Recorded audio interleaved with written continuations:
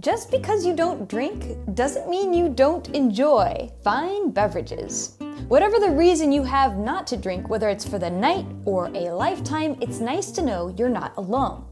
A 2023 study with over 52,000 responses showed us that alcohol-free is on the rise. Up to 1 in 5 people don't drink. And with the trend, there's been an explosion of alcohol-free options.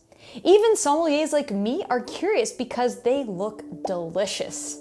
So let's uncork the juicy details on alcohol-free wines, taste some examples, and learn the facts. Special thanks to Hand on Heart Wines for sponsoring this episode.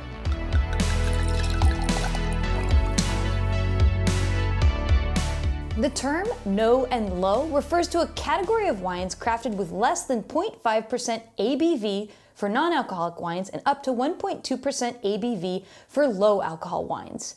In terms of wine, this category defies the definition of most wine we know of, but it's technically still wine. This is a bottle of non-alcoholic Hand on Heart Cabernet Sauvignon. This particular bottle uses the same quality grapes sourced in California as other wines, as well as the same winemaking processes. After the wine is made, it's de-alcoholized through a process that goes something like this. This is a spinning cone distiller at Bev Zero. Inside a spinning cone column are about 40 alternating fixed and spinning cones. As the wine enters and pours onto a spinning cone, it's gently spread out into a thin liquid film. The first pass vaporizes the lightest volatile compounds. These are wine's aromas. They rise up through the column. These delicate aromas condense into a colorless liquid that's collected. After which, the wine runs through the column until all the alcohol is removed. Finally, those collected aromas get blended back in and the wine is complete. The result is a Cabernet Sauvignon that has all the makings of other Cabernet, but without the booze. But do they actually have the complexity of wine made with alcohol? We are gonna find out. But before we do, let's hear a note from our sponsor, Hand on Heart. Hand on Heart offers a portfolio of beautiful wines from California that have been handcrafted by experienced winemakers to bring you the best possible wine experience without the alcohol. This is Hand on Heart Sauvignon Blanc. I also have a glass of an alcoholed Sauvignon Blanc ready. First things first, let's take a look at the color. Well, they're definitely different, but that's not unexpected. Sauvignon Blanc wines can range in color depending on how they're made. And now for the smell test. See, Sauvignon Blanc is supposed to have sort of green aromatic flavors like gooseberry, honeydew melon, or passion fruit. So both of these wines should have some level of green aromatic character to them. Let's see. First, I'll take our regular alcoholed Sauvignon Blanc and give it a whiff. Yes, it definitely has aromatics. I smell a little passion fruit, a little green melon, and this subtle whiff of maybe grapefruit. Wine number 2. I'm really worried because I've always heard that non-alcoholic wines don't have any aromatics. Well, that's not true. This is extremely aromatic. I get ripe flavors, passion fruit, yes, honeydew melon, definitely, and maybe even a little white peach. There's really actually a surprising amount going on the nose of this wine that I was not expecting. Now for the taste test. Oh my goodness, what a shocker. The scientific person inside me says, no, they're different, and I can tell you where. On the end of the palate, right in the back of your throat, you feel that burn of alcohol. That's definitely present on this wine, but on this wine, it isn't. And that to me is the major difference between these two wines. Like they said, the alcohol has been removed. Now for the test you've all been waiting for. Non-alcoholic Cabernet Sauvignon. And in front of me I have our non-alcoholic Cabernet Sauvignon and an alcoholed version of Cabernet as well. In the Wine Folly book, Cabernet Sauvignon has some typical flavors. It's known for black cherry and currant flavors along with a little green note that is sometimes described as graphite, along with cedar and baking spice aromas, probably from oak aging. So let's see if these wines compare. Looking at the color, I can see these wines are slightly different, but they're both medium ruby, medium purple. And that's okay for Cabernet. First, let's check our control.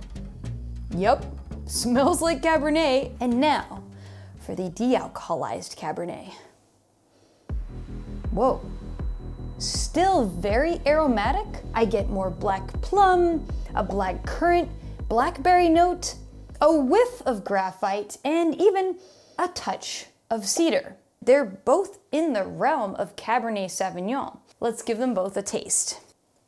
Cabernet Sauvignon is a great wine and love because it's rich, full-bodied, has texture on the palate from tannins, and leaves with a long, tingly finish with sweetness, savoriness, and a little bit of smokiness from oak aging.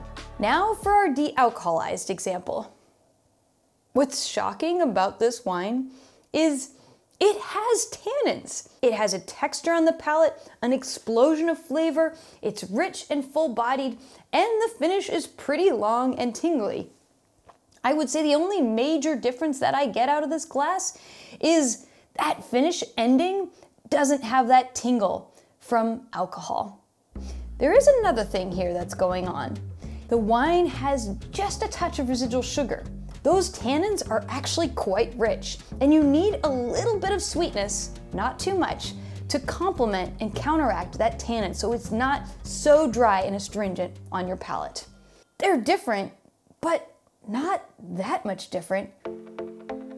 And we have more. We have a bottle of the Naughty, a sparkling de-alcoholized rosé, a Riesling from Germany, and finally Non, made in Australia, a wine proxy, sort of mimicking the flavor of wine. This really smells to me like a sparkling rosé. It has all the aromatics I'm familiar, and the bubble pops. Wow, great acidity, an explosion of flavors. It's a dry wine. I find it to be delicious, shockingly. And this looks like every other glass of Riesling. Let's give it a try. Whoa, it has the same great sparkling acidity that I expect from Riesling. The only difference is on that finish. I don't get the burn of alcohol. Now this wine is a quandary. It's a proxy. It's not actually made with wine, but they're mimicking the flavors that you might get in a real red wine. Stewed cherries? Yes, that is a flavor I commonly get in red wine.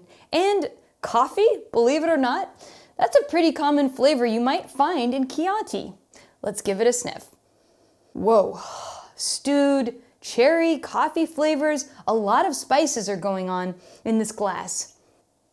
Whoa, that is the most unwine of the set. And yet, it's still delicious. I could see drinking this alongside a delicious meal of maybe a stewed or roasted chicken, just like you might a Pinot Noir.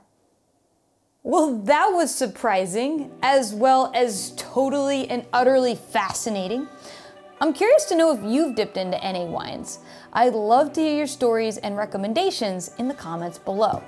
Now, as a sommelier, I think the growth of non-alcoholic wines, if anything, shows us that wine offers something so much more than just booze. It's an adventure in taste and flavor, which all of these wines have. So I think that I'm on the wagon. And if you like this episode, send Wine Folly some love. Share this with somebody who wants to learn more about wine, and alcohol-free wine at that. And if you want to learn more about wine, be sure to subscribe to the free wine newsletter at winefolly.com. And until next time, happy tasting, peace out.